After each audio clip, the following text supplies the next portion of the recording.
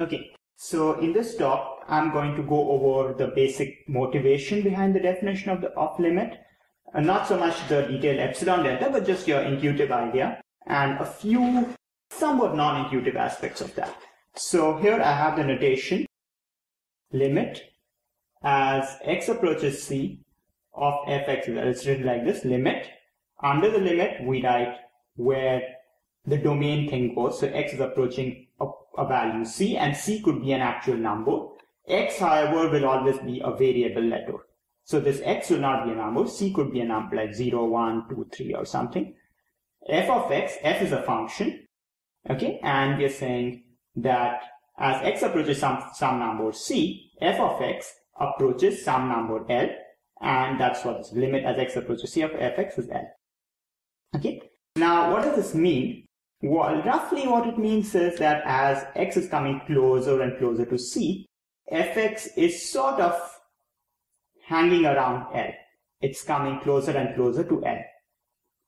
Okay, so by the way, there are two senses in which the word limit is used in the English language. One meaning is limit in this approach sense, which is the mathematical meaning of limit. There is another sense in which the word limit is used in the English language, which is limit as a boundary or as a cap or as a bound. Say there is a limit to how many apples you can eat from the fruit bowl or something. And that sense of limit is not used. For that sense of limit, we do not use the word limit in mathematics. For that sense of limit, we use the word bound, B-O-U-N-D. So in mathematics, we reserve the use of the word limit only for this approach sense. Okay, just so we don't get confused in mathematics. Okay, so as I said, the idea is that as x approaches c, fx approaches L. So as x is coming closer and closer to c, the distance between x and c is becoming smaller and smaller. The distance between fx and L is also roughly becoming smaller and smaller. Now this doesn't quite work unless your function is increasing or decreasing near c. So you could have various complications with oscillatory functions. So the point is this notion doesn't really, it's not really clear what we mean here without further elaboration, without a clear-cut definition. Okay. Now, I'm going to sort of move up toward the definition. Now, before we go there, I want to say that there is a graphical concept of limit, which you may have seen in school, or if you've seen limits in school, which hopefully you have. This video sort of more a review type than learning it for the first time. So let's try to understand this from a graph point of view. So let's say you have a function whose graph looks something like this. So this is x is c. So this is the value x is c, and this is the graph of the function. These curves are the graph of the function. So for x less than c, the graph is this along this curve. For x greater than c, the graph is this curve. So x less than c, the graph is this curve. X greater than c, the graph is this curve. And at x equal to c, the value is that filled dot. Okay. Now you can see from here that as x is approaching c from the left, okay, so if you take values of x which are slightly less than c, the function values the points on the graph are these. The function values are the respective y coordinates. This is x, this is y, the graph y is fx. So when x is to the immediate left of c, the value y value, or the y equals fx value are these values. So this or this, and as x approaches c from the left, the y values are approaching the y coordinate of this open circle. Okay, so in a sense, if you just were looking at the limit from the left for x approaching c from the left, then the limit would be the y coordinate of this open circle. Okay, now you can also see as x approaches C from the right, so approaches from here, the y coordinate is approaching the y coordinate of this thing, this open circle on top. So there are actually two concepts here. There's a left-hand limit is this value. We'll call this L1, and the right-hand limit is this value L2. So the left-hand limit, which the notation is limit as x approaches C from the left of fx, is L1. The right-hand limit from the right, that's plus, of fx is L2. And the value f of C is some third number. We don't know what it is, but f of C, L1, L2 are in this case all different. Now, what does this mean as far as the limit is concerned? Well, the concept of limit is really a concept of two-sided limit, which means that in this case, the limit as x approaches C of fx does not exist because you have a left-hand limit and you have a right-hand limit and they are not equal to each other.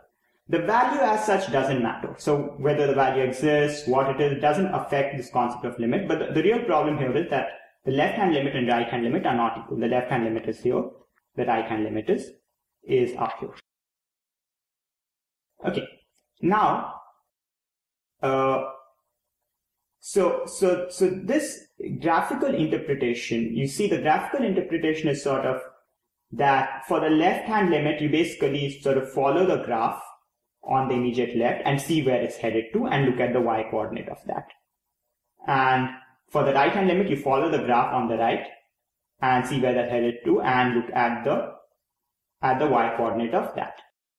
And so let me make an example where the limit does exist.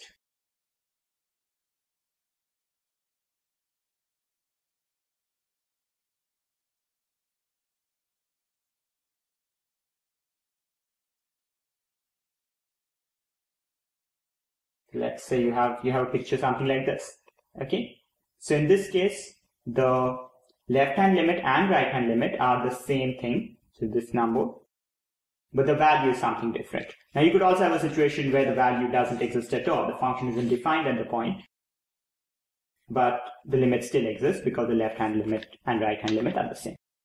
Now all these examples, there's a sort of a crude way of putting this idea, which is called the two-finger test. You may have heard it in some slightly different names. The two-finger test idea is that you use one finger to trace the curve on the immediate left and see where that's headed to, and you use another finger to trace the curve on the immediate right and see where that's headed to. And if your two fingers come to meet each other, then the place where they meet, the y coordinate of that is the limit. If, however, they do not come to meet each other, which happens in this case, one of them is here, one is here, then the limit doesn't exist because the left-hand limit and right-hand limit are not equal. Okay? So this hopefully you have seen in great detail in whenever you've done limits in detail in school. Okay? However, what I want to say here is that this two-finger test is not really a good definition of limit. Well, what's the problem? The problem is that, you could have really crazy functions and it's really hard to move your finger along the graph of the function. Okay? If the function sort of jumps around a lot, it's really hard and it doesn't really solve any problem. It's not really a mathematically clear thing. It's like, it's like trying to answer a mathematical question using a physical description, which is sort of the wrong type of answer. So while this is very good for a basic intuition for very simple type of functions, it's not actually the correct idea of limit. Okay? So what kind of things could give us trouble? Why do we need to refine our understanding of limit? Well, the main thing is functions which have a lot of oscillation. So let me do an example. So So the point is, I'm now going to write down a type of function where in fact you have to develop a clear-cut concept of limit to be able to answer this question precisely. Okay, so this is a graph of a function sine 1 over x. Now this looks a little weird. Okay, it's not 1 over sine x, that would just be cosecant x. But it's not that, it's sine of 1 over x. Okay, and obviously this function itself is not defined at x equals 0, but just the fact that that's not defined isn't good enough for us to say the limit doesn't exist. We actually have to try to make a picture of this and try to understand what the limit is going to be. Okay, so let's first make the picture of sine x. Sine x looks like that. Okay, periodic. Now how will sine 1 over x look?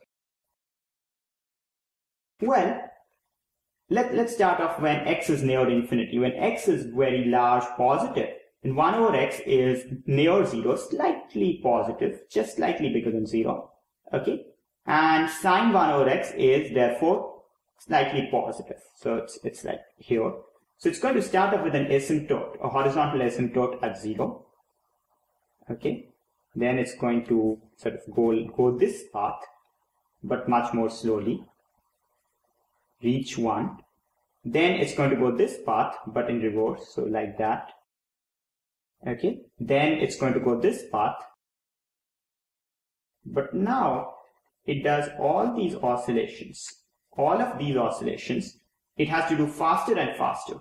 Okay, so for instance, this is pi, this is 1 over pi, then this is 2 pi, this number is 1 over 2 pi, then the next time it reaches 0 will be 1 over 3 pi, and so on. So what's going to happen is that near 0, it's going to be crazily oscillating between -1 and 1, and the frequency of the oscillation keeps getting faster and faster as you come closer and closer to 0. The same type of picture on the left side as well. It's just, in fact, it's an odd function. So it's this kind of picture. Now I'll make a bigger picture here. I'll make a bigger picture on another one.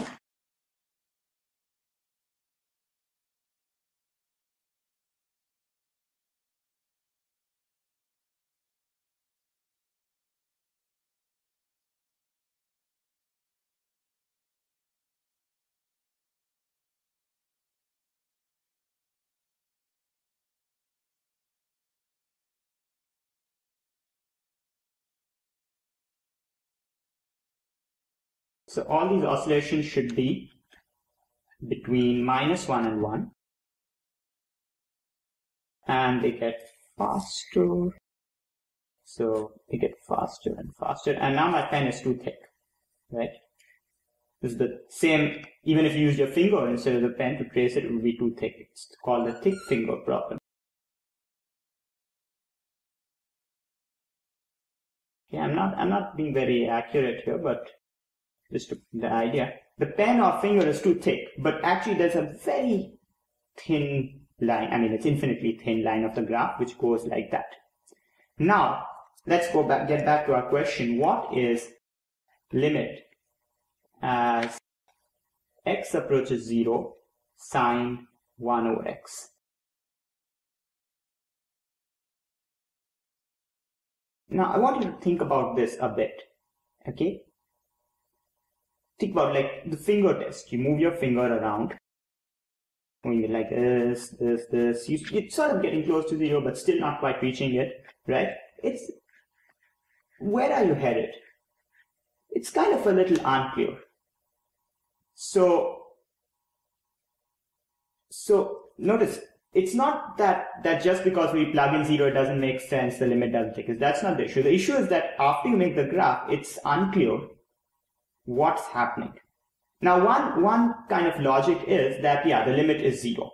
Why? Well, it's kind of balanced around 0, right? It's a bit above, bit below, and it keeps coming close to 0, right? So at any number of the form x is 1 over n pi, sine 1 over x is 0. So it keeps coming close to 0, right? As x approaches 0, this number keeps coming close to 0. So if you think of limit as something it's approaching, then as x approaches 0, sine 1 over x is sort of coming close to 0. Is it? Well, it's definitely coming near 0, right? Anything you make around 0, any small disk you make around 0, the graph is going to enter that. On the other hand, it's not really staying close to 0, right? It's kind of oscillating between -1 and 1. However smaller interval you take around 0 on the x thing, the function is oscillating between -1 and 1. So it's not staying faithful to 0. So now you have kind of this question, what should be the correct definition of this limit? Should it mean that it sort of approaches the point, but maybe goes in and out, close and far, or should it mean it approaches and stays close to the point? And that is like a judgment you have to make in the definition, and it so happens that people who tried defining this chose the latter idea, that is, it should come close and stay close. So that's actually key idea number 2 we have here. The function, for a function to have a limit at a point, the function needs to be trapped near the limit close to the point in the domain. Okay, so this is therefore, it doesn't have a limit at 0 because the function is oscillating too wildly. You cannot trap it. You cannot trap the function values. So you cannot say that, you cannot trap the function value, say, in a small horizontal strip near 0. You cannot trap it near 0. So that means the limit cannot be 0, but the same logic works anywhere else. So the limit cannot be half because you cannot trap the function in a small horizontal strip about half, whereas x approaches 0. So we'll actually talk about this example in great detail in a future video after we've seen the formal definition. But the key idea you need to remember is that the function doesn't just need to come close to the point it's limiting, it actually needs to stay close. It needs to be trapped near the point. The other important idea regarding limits is that the limit depends only on the behavior very, very close to the point. Now, what do I mean by very, very close? Now, if you were working in like the real world, you may say, well, it's like, think of some really small number and you say that much distance from it. So let's say I want to calculate the limit as x approaches 2. Just write that down. So I want to calculate, let's say,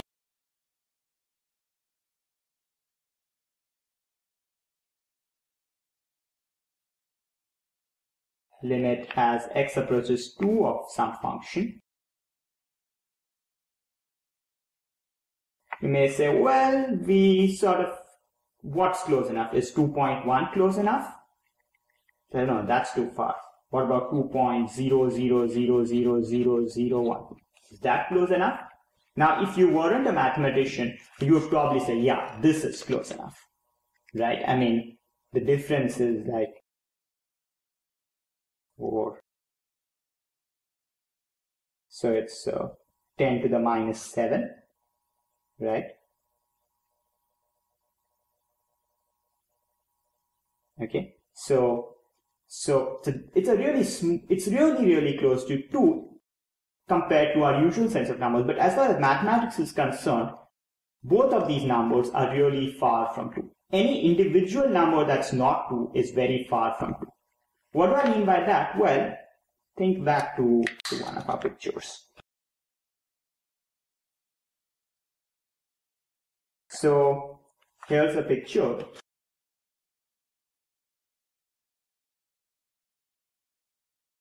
Now suppose I take some point. So let's say this is 2. And suppose I take one point here, which is really close to 2. And I just change the value of the function at that point. Okay, so I change the value of the function at that point, or I just change the entire picture of the graph from that point rightward. So I just take this picture and I change it to, let's say, so I replace this picture by that picture. Okay, or I replace the picture by some totally new picture like that picture.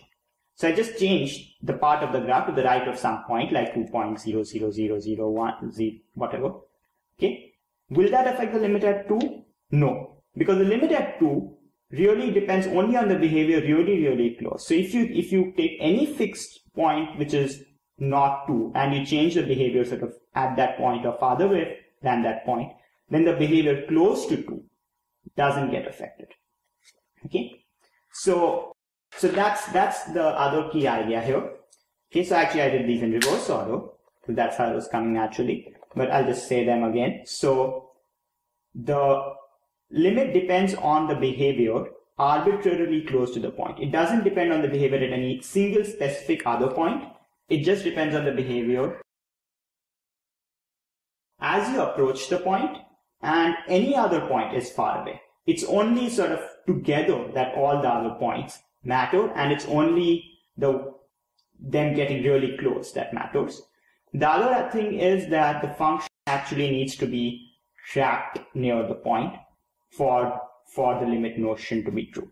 So this type of picture, where it's oscillating between -1 and 1, however close you get to 0, keeps oscillating, and so you cannot trap it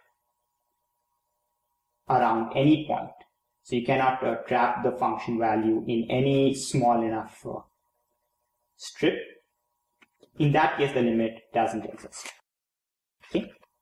So in subsequent videos, we'll see the epsilon delta definition. We'll do a bit of formalisms with that, and then we'll come back to some of these issues later with the formal understanding.